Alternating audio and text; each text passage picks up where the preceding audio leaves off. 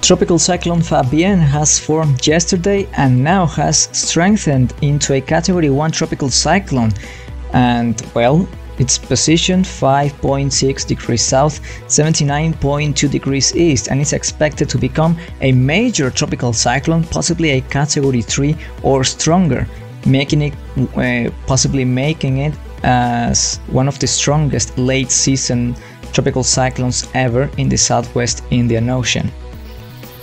But currently, Fabien has sustained winds of 75 miles per hour, 978 millibars on its center, moving to the west-southwest at 8 miles per hour. That's latest at 9 hours local time of Diego Garcia Island, 7 hours in Mauritius, which is 3 hours UTC on May the 15th.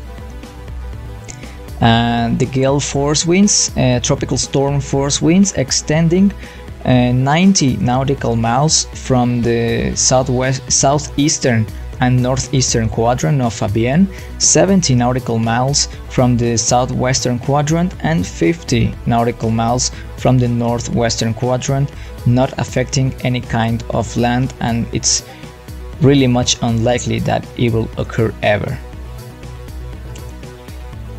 And about the distance from different locations, Fabien is located, well, Diego Garcia is located about 770 kilometers east-northeast of Fabien, 2,230 kilometers to the northeast, that's in Port Mathurin, 2,860 kilometers northeast of Port Louis, and Saint Denis, more than 3,000 kilometers to the northeast, that's in Reunion.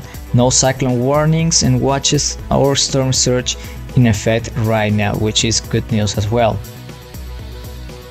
And about the different agencies' estimates, the Joint Typhoon Warning Center believe that it's an 85 miles per hour sustained wind tropical cyclone, and Meteor France, they believe, is a tropical storm still, 70 miles per hour sustained winds, and Force 13, as we believe, is a 75 miles per hour sustained wind tropical cyclone. And about the future of this system, it's expected to intensify rather quickly and possibly peaking as a Category 3, a mid-range Category 3 tropical cyclone by May 17th, that's in the next 2 days. But it could be actually more stronger than it's expected, so let's see what happens. And then weakening slightly, but remaining tropical cyclone status, so there will be Fabien for the next 3 to 4 days, so that's going to be interesting to see for this system, a really late season system. 28 to 29 degrees Celsius, so of course the sea surface temperatures are warm for Fabien, so it's good for the system to still intensify. And about the wind extension, it's going to remain quite compact and more than 100 knots of winds at some points of this tropical cyclone, but really small areas of this kind of winds practically remaining at the center of the system. But the rain are going to be possibly the main problem for Diego Garcia, possibly receiving 2 to 4 inches depending on how close Fabien moves to Diego Garcia, and of course some high waves and storm surge could possibly occur on Diego Garcia on the next 2 days.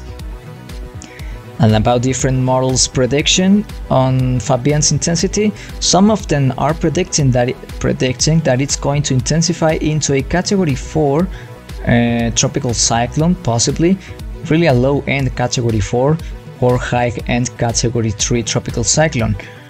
Regardless of that, Fabien is going to be really strong and possibly the strongest tropical cyclone late season since 1991, so there's quite some years that happened.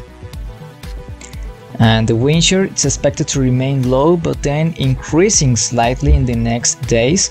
So that's why that's going to be the main reason of why Fabien possibly will weaken slightly after it peaks on the next 2 days.